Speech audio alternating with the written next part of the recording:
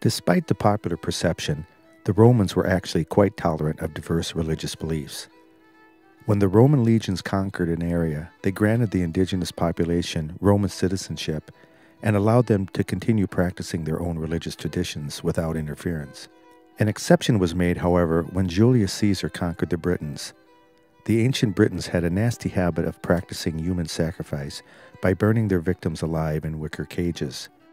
The Romans, who engaged in some pretty unpleasant violations of human rights themselves, were so appalled by the cruelty of the Britons that they outlawed their religion then and there. Other than that, religious tolerance or intolerance was pretty much left up to the personal and political beliefs of the emperor. Over the 1,000-year history of the Roman Empire, some religious groups did suffer terrible persecution from time to time. Among these groups were the Jews, whose temple in Jerusalem was sacked and burned by the Emperor Titus in 81 AD, and the Christians. Believing that Christians represented a danger to the state because they refused to burn incense to the image of the emperor, various emperors, as diverse as Nero or Marcus Aurelius, ordered the religion stamped out. Sporadic persecutions of Christians continued over the years. Other emperors left the Christians alone, although they did not sanction their religious practices. Then, what has been called a miracle happened. Helena, the mother of the Emperor Constantine, became a Christian. In good motherly fashion, she set out to convert her son, who was not at all interested. He was, however, interested in retaining his power. At the time of Constantine, Rome was no longer ruled by a single emperor, but by a tetrarchy, a government of 4 rulers. After a 6-year struggle with the other men in his tetrarchy, Constantine seized sole power by defeating his last rival, Maxentius, at the Battle of Mulvane Bridge. According to the story, the night before the battle, an angel carrying the cross appeared in Constantine's tent and said, "In this sign thou shalt conquer." Constantine swore that if he defeated Maxentius in the battle the next day, he would become a Christian. The rest is history. Around the year 300 AD, the Roman Emperor Constantine made a fateful decision. He moved the capital of the Roman Empire to the city of Byzantium in the east and renamed the city Constantinople. It's called Istanbul, Turkey today. This move symbolized a new Christian basis for the Roman state. But this move split the Roman Empire into 2 parts, with 2 emperors. One ruled Constantinople in the east, and the other ruled the Western Empire in Italy. When the central authority moved from Italy, Rome was left without a strong military presence. Tribes from the north began to swoop down onto the city. The western provinces soon fell prey to these barbarians, Visigoths, Ostrogoths, and the Vandals, the name still in our language to describe a person who wantonly destroys property. Much of Rome was destroyed by the Goths. The followers of traditional Roman religion believed this new Christian religion brought about these troubles, that the city of Rome was being paid back for turning against the ancient gods. Although these were dark times, there were many bright spots in art and architecture. 3 major shifts occurred that had far-reaching effects on the Western civilization. First, the cultural leadership moved north from the Mediterranean to France, Germany, and the British Isles. Second, Christianity triumphed over paganism and barbarianism. Third, emphasis shifted from the here and now to the hereafter, and with it, from the body as a beautiful object to the body as corrupt.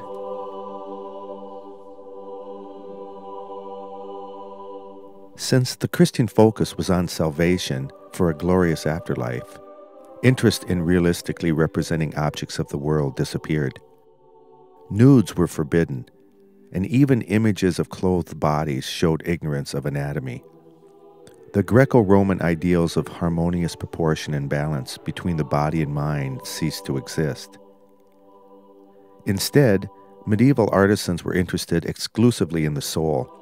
especially in instructing new believers in church ideas. Art became the servant of the church.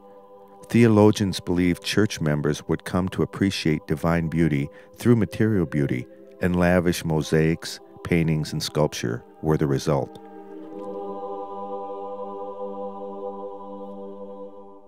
In architecture, this orientation towards the spiritual took the form of lighter, more airy buildings. The mass and bulk of Roman architecture gave way to buildings reflecting the ideal Christian, plain on the outside but glowing with spirituality, symbolic mosaics, frescoes, or stained glass inside. Medieval art was composed of three different styles: the Byzantine, Romanesque,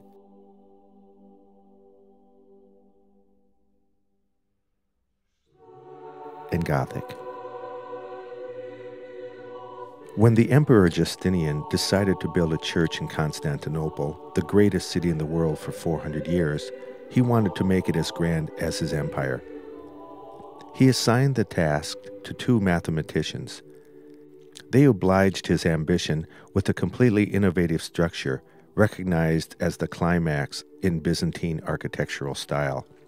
The Hagia Sophia, the name means holy wisdom, merged the vast scale of Roman buildings with an Eastern mystical atmosphere. Nearly 3 football fields long, it combined the Roman rectangular basilica layout with a huge central dome. For the first time in history, 4 arches forming a square, as opposed to round weight-bearing walls as in the Pantheon, supported the dome. This structural revolution accounted for the lofty, unobstructed interior with its soaring dome. 40 arched windows encircled the base of the dome, creating the illusion that it rests on a halo of light. This overhead radiance seems to dissolve the walls in divine light, transforming the material into an otherworldly vision.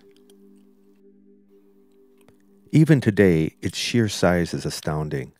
Not made of steel, but of earlier building materials, iron, brick, and stone.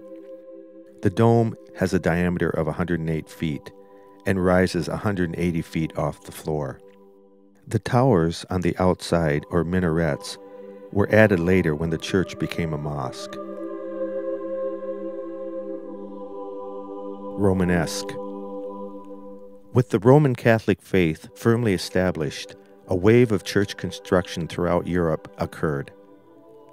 Builders borrowed elements from Roman architecture, such as a rounded arch and columns, giving rise to the term Romanesque for the art and architecture of the period. Yet because Roman buildings were timber-roofed and prone to fires, medieval artisans began to roof churches with stone vaulting. In this system, barrel or groin vaults resting on piers could span large openings with few internal supports or obstructions. Pilgrimages were in vogue at the time, and church architecture took into account the hordes of tourists visiting shrines of sacred bones, garments, and splinters from the true cross brought back by the Crusaders. This layout was called cruciform, symbolizing the body of Christ on the cross. Arcades allowed pilgrims to walk around peripheral aisles without disrupting ceremonies for local worshippers in the central nave. At the center, a chevet, or pillow in French, called such because it was conceived as the resting place for Christ's head on the cross. Behind the altar were semicircular chapels with saints' relics. The exterior of Romanesque churches were rather plain, except for sculptural relief around the main portal. Since most churchgoers were illiterate, sculptures taught religious doctrine by telling stories in stone. Sculpture was concentrated in the tympanum, the semicircular space behind the arch above the lintel of the central door. Scenes of Christ's ascension to the heavenly throne were popular, as well as grisly Last Judgment dioramas, where demons gobbled hapless souls while devils strangled or spitted naked bodies of the damned.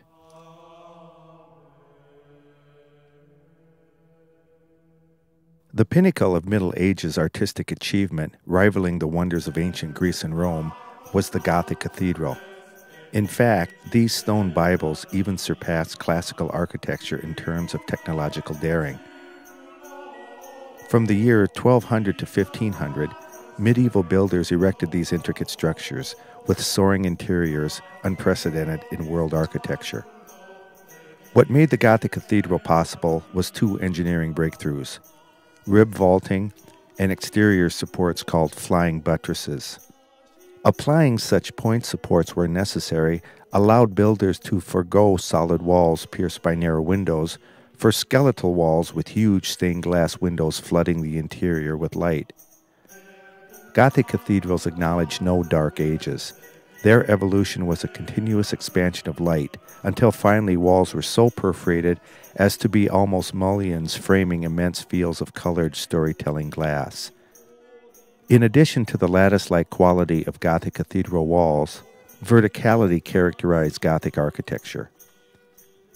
Builders used the pointed arch, which increased both the reality and illusion of greater height. Architects vied for the highest naves.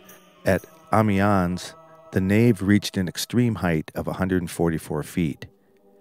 When, as often happened, ambition outstripped technical skill and the naves collapsed, church members tirelessly rebuilt them.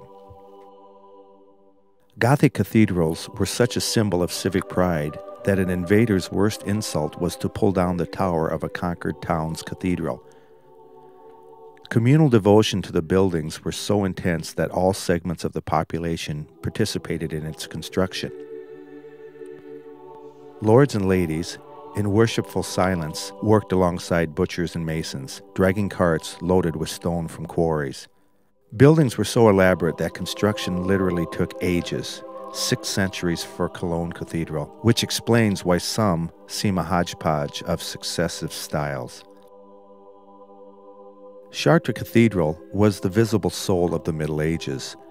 Built to house the Veil of the Virgin, given to the city by Charlemagne's grandson in 876, is a multimedia masterpiece.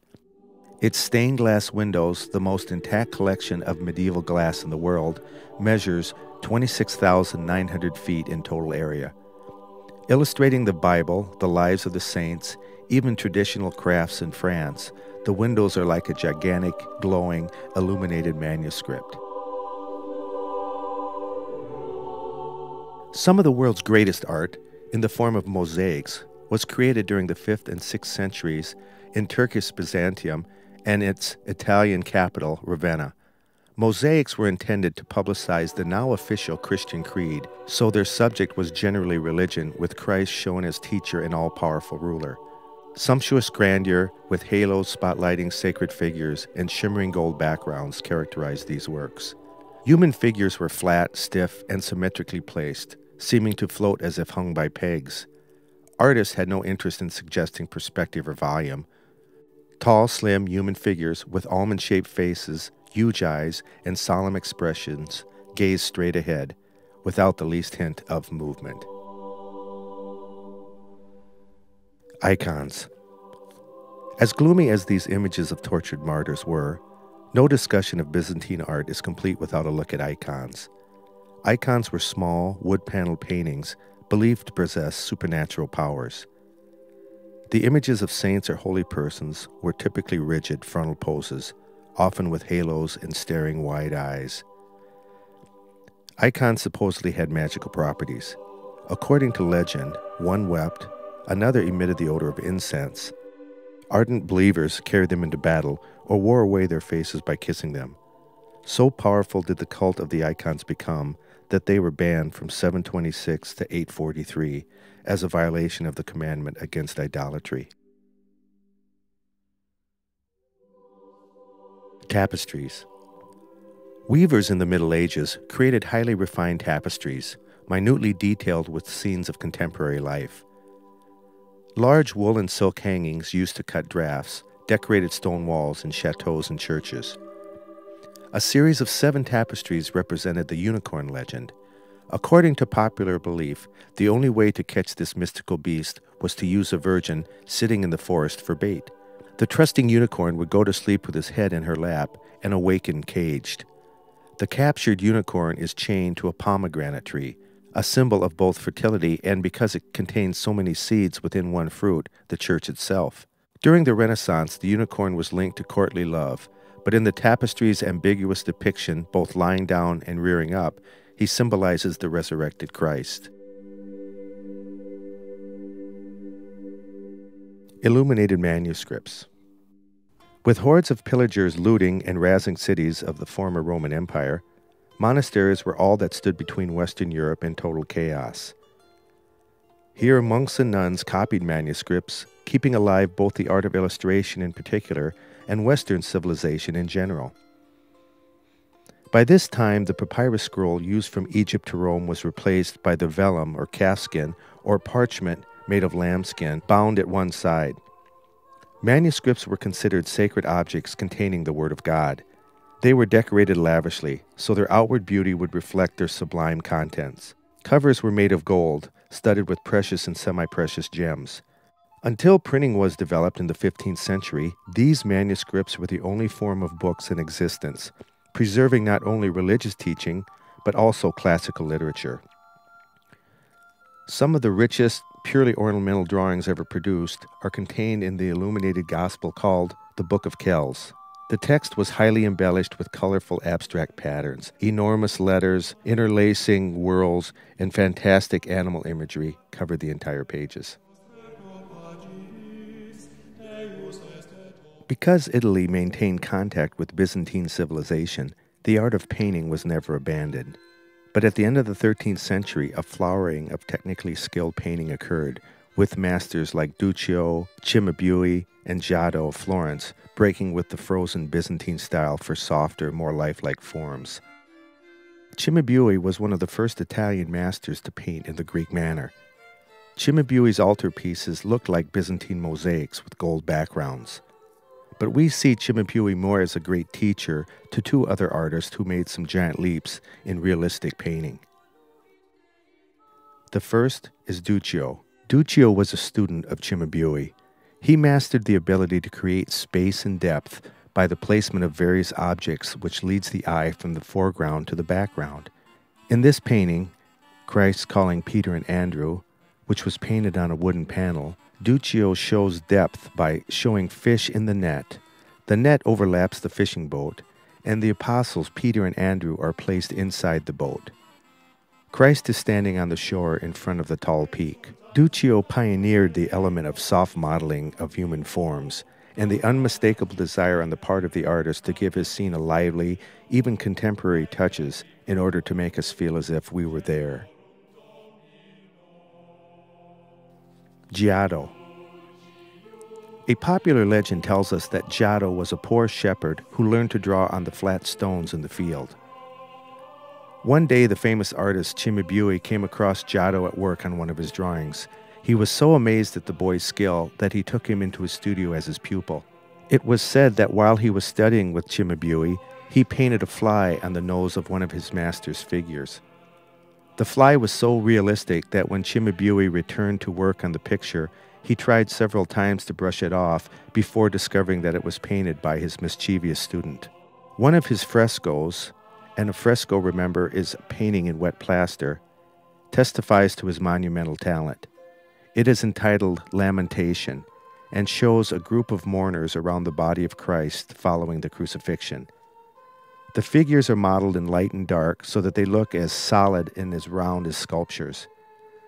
There is a feel that real bodies exist beneath those robes. The picture is made to look more real by the addition of a natural background of blue sky, rocky ledges, and a dead tree. This may be the earliest example of a true blue sky and other parts of nature like a tree. Gone is the flat gold background that was the standard feature of earlier works. The purely spiritual does not interest Giotto. He vigorously pursues a more realistic course. Another great advancement developed by Giotto was his ability to show real emotions on the faces of his subjects. The grief-stricken Mary is holding Jesus, while the woman on the left has her arms raised in shock, and the woman to her right has her hands clasped by her face showing real sadness.